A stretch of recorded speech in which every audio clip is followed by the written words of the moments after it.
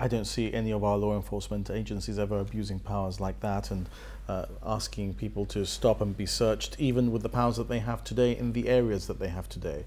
This is designed for people who are actually doing things in these residential areas which interfere with the right of people who live in residential estates to enjoy peaceably the places in which they live, and to give the power to law enforcement agencies to act in such circumstances as they consider appropriate against those types of individuals who are abusing that area or buying tobacco and making a nuisance of themselves. We need to make sure that our law enforcement agents have the powers necessary to deal with the issues that are being brought to our attention, which I have pledged I will deal with them. I have dealt with them in Laguna and Glacis estates, and I'm making sure that we can deal with them throughout Gibraltar. Another measure that you're introducing is that you're restricting the sale of tobacco between 8 in the morning and 8 in the evening. Isn't this really rather ineffectual in the sense that most shops aren't open outside those hours anyway? Quite the opposite, actually. I think you'll find that one of the problems that law enforcement tell us they have been having is that people who have retail outlets have been opening at night and in the cover of darkness, allowing large quantities to be taken from their shops, and those are the ones that we've seen in recent weeks manifesting themselves in exportations other than from appropriate areas. And by doing this, and unfortunately, of course, this will affect all retailers, not just those who have acted improperly, it will affect all of them, but we are making sure that we're shutting that loophole, but not in a way that affects supermarkets and petrol stations, which have been doing a legitimate trade. And as you rightly say, many legitimate retailers are in any event closed between the hours of 8 p.m. and 8 in the morning in any event. Is there a particular reason why supermarkets and petrol stations have been exempted? Because they haven't in any stage been identified by law enforcement agencies as being involved in the type of trade that we need to curtail.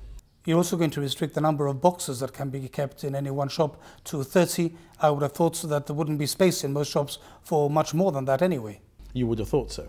And you know, the interesting thing is that we need to ensure that by providing for these quantities, what we're doing is curtailing the sort of illicit activity that I'm telling you it has been brought to the government's attention is sometimes being undertaken by some retail outlets. Look, it may be that we can change that in the future. It may be that we can look at those quantities, and where there is a legitimate reason for having larger quantities, maybe a shop that happens to be particularly large and retails a very large number of different types of tobacco, it may be perfectly appropriate in such an instance that they are able to be holding more tobacco in any particular period of time. But at the moment, it is necessary to take these draconian steps in order to ensure that we curtail activity which has come to law enforcement's attention and which is contrary to what we want to see going on in Gibraltar.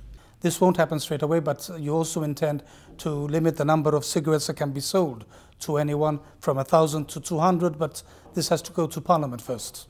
This is a matter that has to go to Parliament, and it's something that will need to be debated by the Parliament. There will be a bill that will propose this measure. The reason for this measure is that if you look at the amount of tobacco that can be imported into any community country, into any country in the European Union, whether it's the United Kingdom, France or Germany or Spain, the quantity into that blue zone, into the Common Customs Union, is 200 cigarettes. So nobody will be able to accuse us of promoting the business of people buying more than they are actually able to take into a community member state.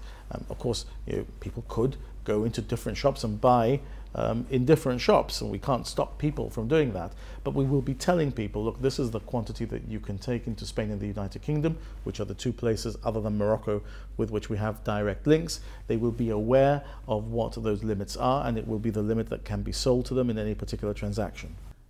Now, one thing that these measures don't do is change the amount of tobacco that is considered a commercial quantity, which I believe is 10,000 at the moment. Any reason why not? Well, because we have to get the balance right, and therefore, look, there are many people who smoke in Gibraltar, and there are many people who smoke in Gibraltar and want quantities of tobacco available to them for their own legitimate purpose, i.e. smoking at home and smoking with friends. And we need to get the balance right between controlling what is otherwise a legal commodity that you can have in your possession and how much of that commodity you can have in your possession if you're not on your way to export it either through the airport, through the land frontier, or otherwise. So what the red zones do is say you cannot be in possession even of a commercial quantity of tobacco in this area unless you are a resident or you have a legitimate reason which you can explain to an officer that might stop you. We have to get that balance right, and it's difficult to get that balance right, but I'm erring on the side of the residents and on the side of making sure that people do not have to suffer antisocial behaviour of the sort that we had to eradicate at Laguna and Glasses, and we don't want to see becoming rampant anywhere else in Gibraltar. Do you foresee having to take further measures still? Look, it is important for us to make sure that when we act prudently and we act reasonably, but we act to ensure that we deal with the issues that are brought to our attention. And in our conversations with the law enforcement officials that advise the government on this subject, we are satisfied that these measures will have the effect of curtailing that activity which they've identified we have to curtail in the way that they believe it can be curtailed.